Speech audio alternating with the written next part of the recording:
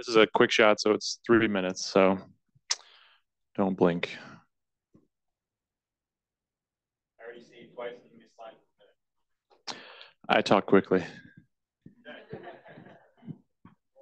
that slide.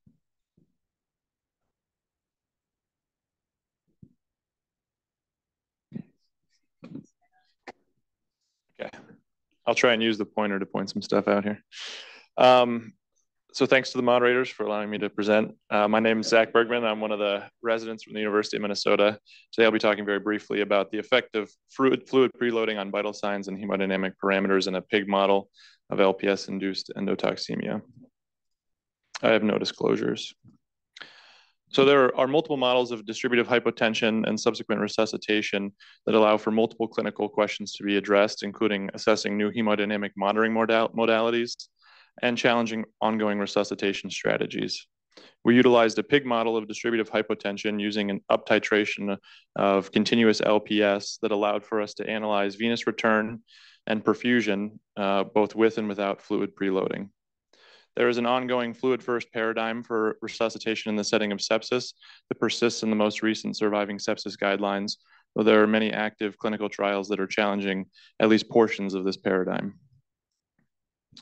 We used 12 pigs to induce critical hypotension, which we defined as a 25% decrease in mean arterial pressure using the continuous LPS infusion.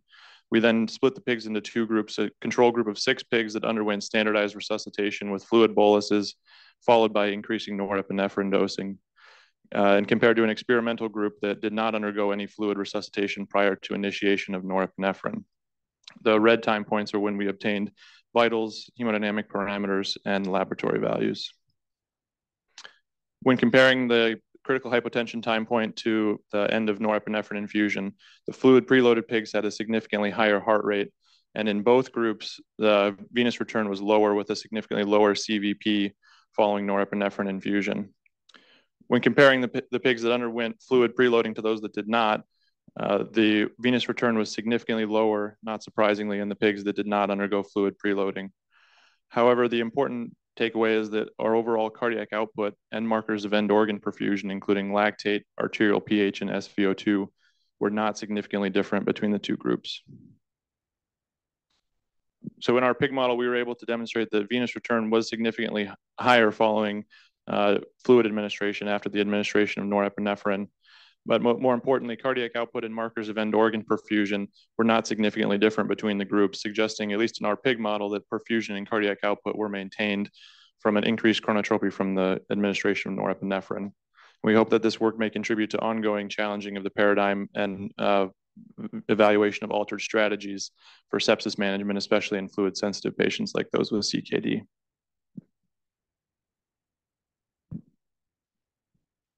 Any questions? Got an idiot proof that previous slide. The table? Yeah, I didn't hear a thing you were saying. I was trying to slide. And I was trying to connect the words you were saying to the numbers on the slide, which I couldn't do. Let's say there's 100 numbers on that slide. How many of them should I care about? Yeah, I mean, I feel like you could get rid of probably the top box and just do the the parameters and the laboratory values. I mean, the primary focus is that perfusion is not affected despite venous return being lower. So yeah, I think you mentioned 4 numbers. Just have a simple table of those 4 numbers. I think you talked about cardiac output, venous return, and arterial pressure, or something like that. Yeah, the laboratory values, the lactate, arterial pH, and SVO2. Yep. Just play around with a slide that just has those numbers. You could start with this slide and then immediately pop it out to an inserted box that just has so that people can see that this is part of a lot of other numbers, but the only ones that matter in a table that's interpretable and goes along with the words you're using. I like that idea. Yeah, same thing as the last presentation. This looks like it's perfect for a paper. I'm going to sit down, look at it, analyze all the numbers, look at the trends. Format for a presentation. Sure.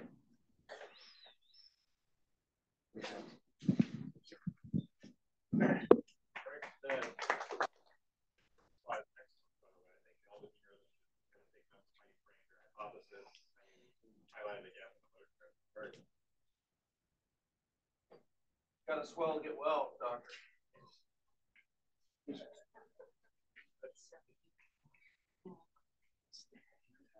I'll use the handheld mic and then I can click my slides on two sides too, as long as I can. I hope you have food. You don't happen to have the drive open, do you? I had to put up a new.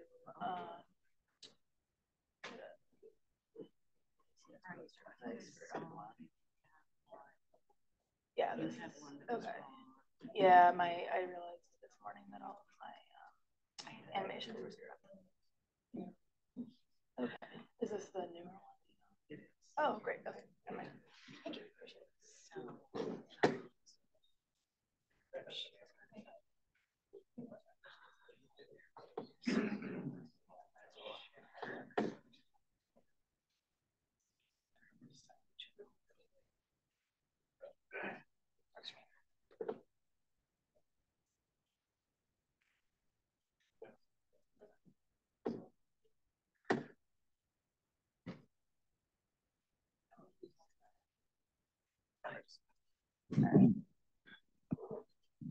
Okay. Hi, everybody. So I actually have two presentations. I have one e-poster. Yeah, I'm not starting yet. I have one e-poster and then I have one longer talk. So I'm starting with the e-poster. This slide will not be there on the day of. Right, go. Okay, thank you to the college for allowing me to present our work on the patterns of care and surgical outcomes for early stage rectal cancer in the United States. I'm Julia Cohn, a surgical resident at the University of Minnesota. I have no relevant financial disclosures. The management of rectal cancer is currently evolving. Surgical management can include a total mesenteric excision, which is a big surgery, or a local excision, which is appropriate for earlier stage cancers, but can have a risk for recurrence. And then non-surgical management is evolving from the use of neoadjuvant chemoradiotherapy to the use of total neoadjuvant therapy, which involves chemoradiotherapy plus chemotherapy. And this has actually been shown to decrease or even eliminate the rectal cancer tumor prior to surgery. We therefore decided to describe the trends of early stage rectal cancer management in the United States and their associated outcomes. This is a retrospective database analysis using the NCDB from 2006 to 2018, including rectal adenocarcinomas of stages, of T1 to T3 and M0. And we encountered 22,700 patients, which we divided into 5 cohorts by treatment. Those who received total mesenteric excision only, those receiving neoadjuvant chemoradiotherapy plus TME, total neoadjuvant therapy plus TME, and then either of those non-surgical treatments plus local excision. We had significant differences between these 5 cohorts on all clinical parameters, including pathologic complete response, 30 and 90-day mortality, surgical morbidity, and length of stay. We also had, predictors of, I'm sorry, I'm thinking about my wrong slideshow. We discovered that a significant association between a higher Charlson-Deyo score and both length of stay and surgical morbidity, likewise with higher stage, higher grade, and the use of neoadjuvant chemotherapy or TNT was negatively associated with morbidity and length of stay. Overall survival was not significantly different between any of these 5 groups, as you can see on this Kaplan-Meier analysis, with our estimated percentages of survival on the side here. And likewise, oh boy, I will fix this. There were, you can see sort of down here, the neoadjuvant plus local excision group had a significantly higher hazard ratio of 5-year death compared to the other cohorts. Thank you.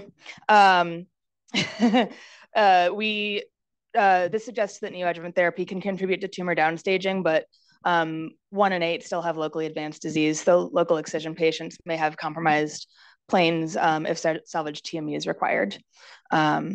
I ummed a lot in that, and I will clean that up and also clean my slides up. I'm sorry about that. So I think you have data slides in there. Yeah. It's the same comments that we've made previously. People get lost in the data slides. Mm-hmm. I can't pay attention looking or hearing. So your words have to connect with the data you're trying to show. Mm-hmm. And I think you could get rid of the first slide. Okay. If you want to go back to it. I don't spend almost a minute talking about the introduction to this. And the purpose of a quick shot is everyone kind of knows this, right? Yeah. You could say there's multiple managements for colorectal cancer, including surgical and non-surgical approaches. Our aim was to decide or to use a database study to determine if there are any data to suggest one is preferable or more efficacious than another. Something, whatever it is. Mm-hmm. And then you used a lot of the initials. Yeah. And people can't keep track of those. TNT, TV channel. Yeah. Okay, I will clean this up. Or dynamite. Yeah. I like. And then if you're my age, you're going to think of a song in the 80s. The rock song. And then I'll get asked questions about 80s music that I can't answer. I will clean this up. I apologize. I am post-call from the VA, which is not a good excuse. But the ums should go away when I'm better rested. They help script it out, actually. Yeah, I will do that. I think your content is excellent, and I wouldn't beat myself up too much on your presentation. It's pretty good. Thank you. I think fewer slides are in order with bigger words, and I don't know that you need to put so much information on slide 9, your pathologic slide. Nobody's going to have time to read it. I would focus on what you think the most important element is there. You've got some significant p-values on mortality there. I would blow these out, the treatment group. Yeah, I think you can. Yeah, I can do that. I think you can. For these types of studies, it's important for people to understand in a summary slide, what are your limitations? What's the limitation of this work? And I think you touched on certain steps, but I think it's important to give people line of sight. Sure. Thank you.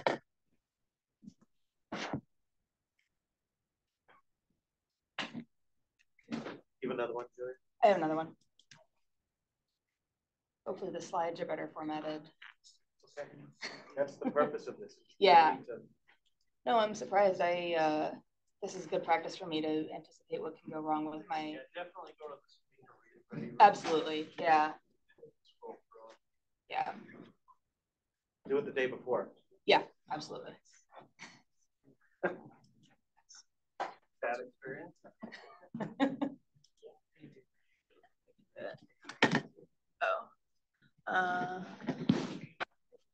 I'll just try this and see if this is the correct iteration.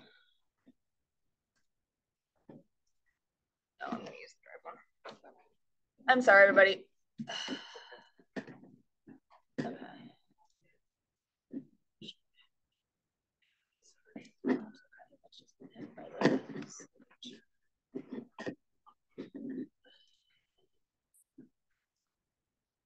All right. Okay. So this is my other presentation, and this is a full podium presentation. I have 8 minutes and then 3 for questions. Thank you to the moderators and the college for allowing me to present our research regarding the surgical approach to splenic culture adenocarcinoma in the United States. I'm Julia Cohn, a surgical resident at the University of Minnesota. I have no relevant financial disclosures. Splenic flexure adenocarcinoma is rare, less than 5% of all colon cancers, and the surgical approach is complicated by its watershed vasculature and lymphatic drainage, which can be unpredictable. Meanwhile, a robotic approach to colorectal surgery, broadly speaking, is becoming increasingly popular, but has not been well studied in this cancer. The optimal extent of resection is debated, and both segmental and extended approaches have been described with no clear preference in NCCN or other guidelines. And you can see the different approaches that have been considered extended in this study. We aimed to evaluate the patterns of care and outcomes of splenic flexure malignancy resection in the United States. This was a retrospective database study from 2004 to 2020 using the National Cancer Database, including patients with stage 1 to 3 adenocarcinoma of the splenic flexure. We found 7,412 patients, slightly more extended colectomy than segmental. There were some regional differences in the demographic background of these patients, in both in treating facility and region of residence, and a slight increase or a slightly higher Charles-Sandeo scores in the segmental cohort. Clinical data, the postoperative length of stay and 30-day readmission were slightly higher for extended colectomy patients, as were pathology, higher stages, and clinically irrelevant, but statistically significant differences in margin status and circumferential resection margin. But broadly speaking, there's a higher nodal yield, but similar number of positive nodes in both groups, both surgical groups. On multivariable analysis, adjusting for demographic data, Charles-Sandeo score, higher stage, and more aggressive histology were associated with the use of extended colectomy. As far as oncologic outcomes, on multivariable analysis, minimally invasive surgery, so either robotic or laparoscopic surgery, was negatively associated with the risk of positive lymph nodes. There was no effective surgery on the discovery of positive lymph nodes. And likewise, minimally invasive surgery was negatively associated with positive margins, and surgical resection had no effect. Short-term outcomes were associated, worse short-term outcomes were associated with extended colectomy, both longer length of stay and higher readmission. And there was no difference in readmission rates for patients who had a robotic or laparoscopic approach, although those patients had a shorter length of stay. This is the trend of robotic surgery and minimally invasive surgery compared to margins plotted on the same cohort. So this is percent on the y-axis, year on the x-axis, and unfortunately margin status stopped being recorded in NCDB in 2017. The increase in robotic surgery was statistically significant. There was no significant difference in the rate of positive margins over this time period. 5-year overall survival was not significantly different between the extended and segmental cohorts. And on multivariable analysis, there was, again, no difference in 5-year overall mortality based on surgical approach, but a minimally invasive surgery was associated with a lower risk of death. We conclude that although extended colectomy yields more lymph nodes, it does not increase the ability to identify positive lymph nodes and does not improve the rate of positive margins. However, these patients are associated with a slightly higher length of stay and readmission rate, which suggests that there may be more harm than good in the use of extended colectomy. Meanwhile, this data supports the use of robotic surgery, given that it does not negatively impact oncologic outcomes. We're limited by the use of a retrospective database, which is inherently contains the risk of coding variability, and unfortunately does not provide all relevant patient factors. So a prospective approach would be beneficial to this data. Thank you, and I'd be happy to take any questions.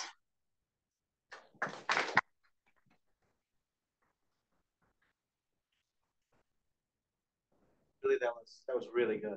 Thank you. Just out of curiosity, given your conclusions, how much did your model explain of your outcome? In other words, what was your R squared from your regression? I would have to double check my original spreadsheet on that. The reason I'm asking that question is, are there still unaccounted for factors in minimally invasive surgery that could be driving the utilization of minimally invasive surgery that don't show up because you just have a larger unexplained variance, right? So if your R squared is 10% versus 60%, it would make a difference. I'd be prepared to answer that. That makes sense. I'm confused. You kind of on these slides, you have MIS and extended colectomy. They're different things. Kind of, you're making a couple of different points with your data. I would separate those. Okay. I got confused a lot in what EC MIS was. Your outcome. Okay. That was confusing to me. Okay. I could. Same content again about the. I mean, this is common in presentations, but it's not good. Yeah. So pull out what you need. Okay. I guess my question in that regard is, since these are multivariable analyses, I'm not sure if it's appropriate to present. I guess I'm already doing it because I've got the adjustment down here. I retract that question. Did you just answer your own question? Yes.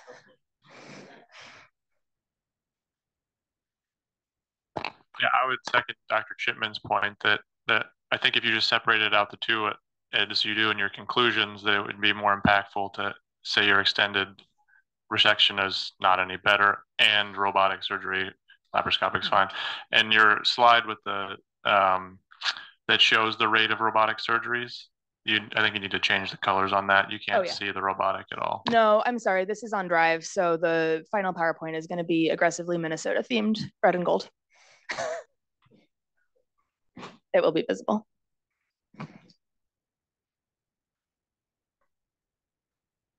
Thank you.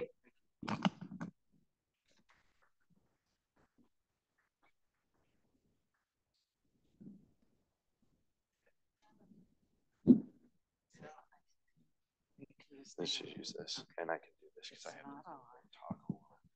Yeah. I'll just bring it up. For bearing with us. I think I'm the last one. I can say the few things before I start.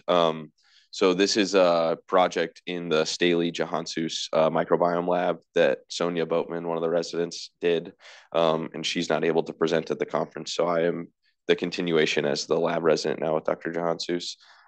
This abstract was one of 24 that won an award for the excellence in surgery. So it is being presented there. It's an 8-minute presentation with 3 minutes for questions. So thank you all to the moderators for allowing us to present our work on diet, the microbiome, and anastomotic healing in a mouse model. My name is Alex Tracer. I'm a University of Minnesota resident. There are approximately 600,000 colectomies performed annually in the United States, with up to 20% experiencing complication, the most feared being an anastomotic leak. Despite surgical technique ensuring a well-perfused and tension-free anastomosis, leaks still occur. There are certain modifiable risk factors in addition to surgical technique, the diet and microbiome being the two that are intimately linked and will be the discussion of this talk. The human microbiome and the microbiome of any animal has many functions. Metabolism and protection, and those listed on this slide are just a portion of those functions. In previous studies, they have shown that the high-fat, high-sugar Western diet leads to increased endotoxin synthesis, impaired nutrient synthesis, increased intestinal permeability, and impaired energy metabolism. This decreases bacterial biodiversity and leads to dysbiosis, which has then been mechanistically linked to anastomotic leaks. In our mouse model, we supposed that lean diet fed mice who were given a Western diet slurry or fecal transplant would have a microbiome composition that was positively associated with an anastomotic leak. In contrast, Western diet fed mice who were then given a lean diet transplantation would then have a shift in their microbiome concentration or composition, thus that they would be negatively associated with anastomotic leaks. We took 32 mice in each of the two diets, the lean diet and the Western diet. They were fed 8 to 10 weeks prior to surgery. At that time, each cohort of mice was then randomized to either receive the PBS, which was a controlled buffer solution, or the reciprocal diet in the form of a fecal transplant. There were 16 mice in each of these 4 cohorts. They then underwent colon surgery and then were monitored until postoperative day 7 when they were euthanized and the anastomosis was evaluated. On the left, you'll see a video of one of the colon surgeries. So each mice was gavaged with 100 microliters of either the control solution or the fecal transplant prior to surgery. The mouse was then induced under general anesthesia, prepped and draped in a sterile fashion, and a 2-centimeter lower midline incision was performed. At that point, the colon was identified 3 centimeters from the anus and was transected as seen. The transection was partial to ensure that the ends wouldn't recoil. And so the anastomosis was then done with 8-O-proline sutures as shown. The 8-O-proline sutures were then performed circumferentially around the anastomosis. I'll fast forward here to a portion later on. So once the anastomosis was deemed appropriate, a retrograde leak test was performed with saline, as shown here. The anastomosis was reinforced until the leak test was negative. Then the abdomen was closed with 6-O-proline suture, and the mouse was awoken. The diet was initiated postoperatively 4 hours after the surgery. The mice were serially monitored after the surgery until post-op day 7, when the anastomosis was examined. At the right, you can see the 3 classifications we used to grade the anastomosis. The top left being just local adhesions but no leak. The bottom left within small arrow pointing to a peri-anastomotic abscess representing a contained leak. And on the right, gross peritonitis. These are the results from the mouse study based on whether or not there was a leak present.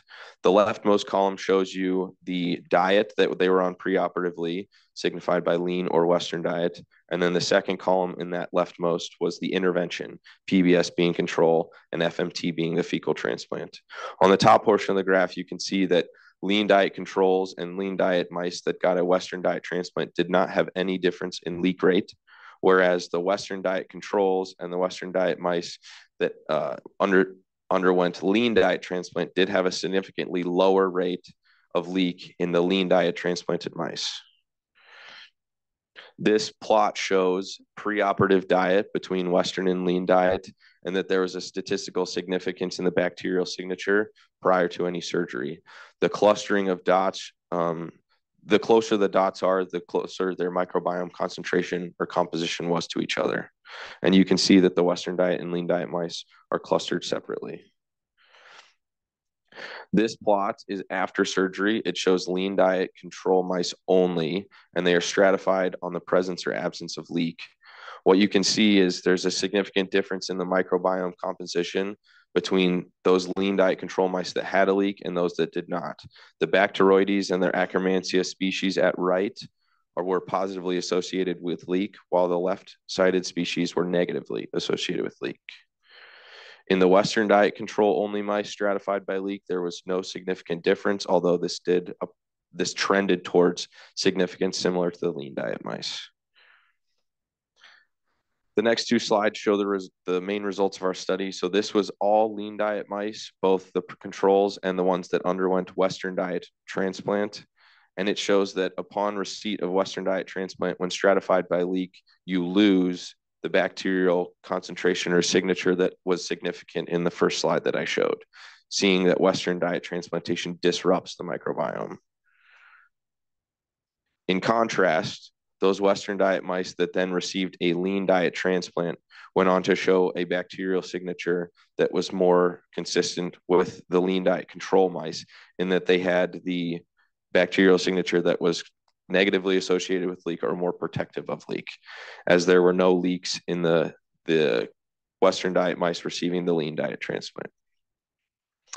So our results highlight there's a modifiable connection between diet, the microbiome, and anastomotic healing, suggesting that perioperative microbiota targeted therapy may reduce anastomotic leak.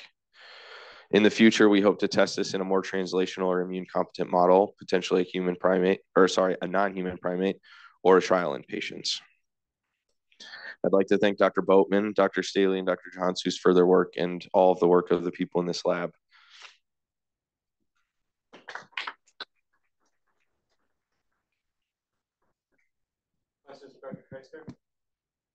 I think one of the questions you're going to get is about the composition of the transplanted lean diet microbiome, because you show that if you're on a lean diet by itself, that's not protective of an anastomotic leak, right? There's a sort of a dichotomy of the microbiome in the mice that had a leak and that didn't, on or off the lean diet, right?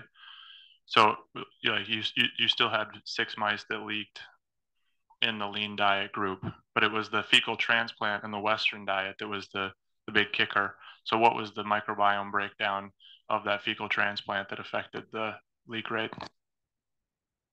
Yeah, yes, I understand that question.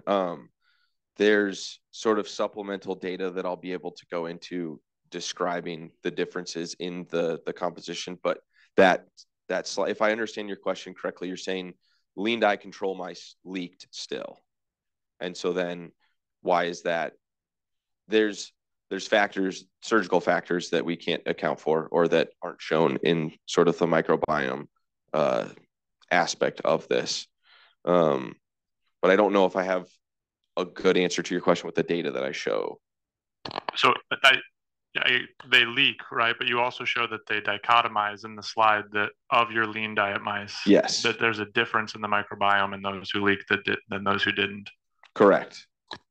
So I think the question is going to come up, what did your fecal transplant look like? Is it the diet that's changing, or is it that you're just giving back these appropriate microbiome in order to prevent the leak? Do you have a breakdown of what the fecal transplant microbiome was? Oh, like the taxa, the genera within it. Within the one that you gave the Western diet mice that was protective. Yes, I will. There's a bar graph that shows the bacterial genera, and that's this slide with a lot of the data taken off of it. So this is lean diet mice, Western diet mice preoperatively. So this is 8 to 10 weeks of diet. And what I did, because it's busy the other way, but I can add things in, is show the bacterial, the signature of that. Because, and I can explain it better too, the fecal pellets that these mice had were taken and then diluted down, and that was the content of the fecal transplant. So lean diet mice have a bacterial signature. They have the fecal pellets, and then those are taken, purified, diluted down. That composition is known and then given to the Western diet mice as the transplant. My takeaway from that is that you can eat whatever you want to, and then before you get colon surgery, just give a fecal transplant from somebody who's eaten well for a while and has good microbiome. And it's not your diet, right? It's the diet of whatever fecal transplant is. Do you agree with that?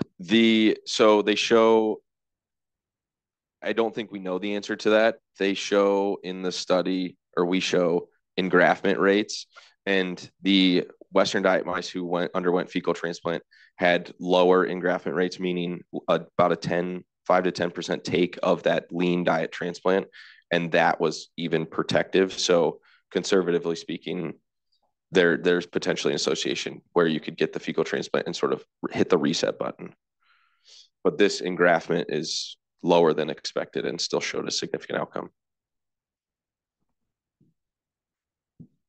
And off the record, we are doing this. We will start to do this in human patients this fall. So hope to have better results.